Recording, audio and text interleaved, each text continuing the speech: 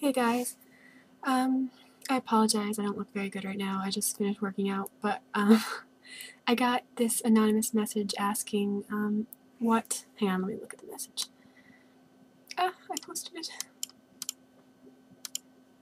One sec. Oh. What first got you into Lord of the Rings, and what were your first impressions?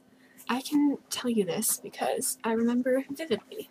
It was a turning point in my life. What actually first got me into the Lord of the Rings was my little brother. He, way back when, we read The Hobbit, so that didn't really get us into Lord of the Rings because it was, The Hobbit. We didn't go on to read because we were reading about, it was a different story, so it wasn't like a gateway then into Lord of the Rings.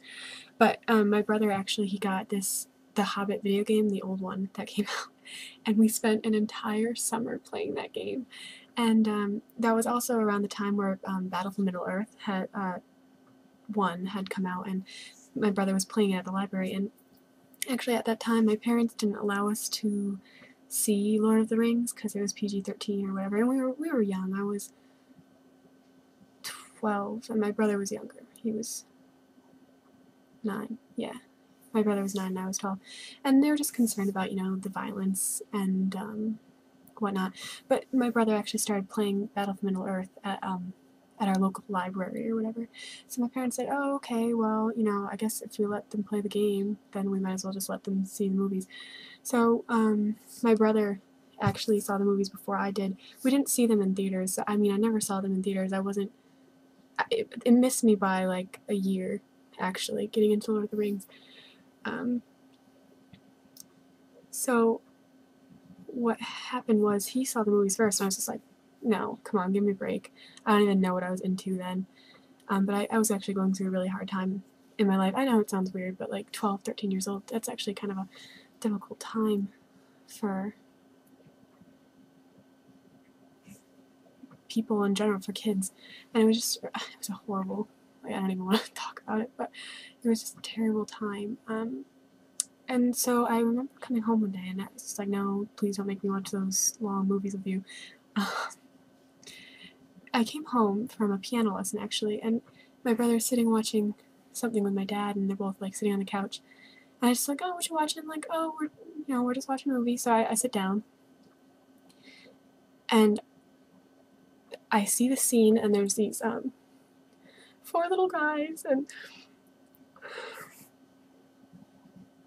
there's, the guy with the white on, and they're in a harbor, and they're all getting on the ship, and they're all crying and saying goodbye. I'm sorry. I'm just remembering, it was so emotional. And I didn't even know what was going on. I'm sorry, I'm crying. I didn't even know what was going on. I was like sitting there bawling my eyes out. Because it's like, it was just so sad. And I was like, I didn't even know what this was. And of course, later I found out that it was the Grey Haven scene. And I didn't see the movies. I didn't know who the characters were. It was just such a strong emotional moment that it brought me to tears without having any backstory to it at all. So that was actually my first impression of Lord of the Rings. And my other impression was, I walked in at another point before I saw it, and he'd watched them again during the scene where they're catapulting the heads over into Minas Tirith. I was like, ugh, I don't know, this is scary, I don't think I want to watch this. But eventually I did watch it, and I just completely fell in love with the Lord of the Rings. Like, they brought me through a terrible time, and I know, like, you're saying, like, oh, you can't really be having such a terrible time when you're 13 years old, but it was really bad. And finding a friend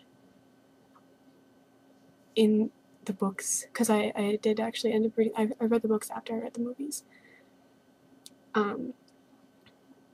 But I found peace and hope and solace in these books and movies, and they just completely, totally changed my life forever.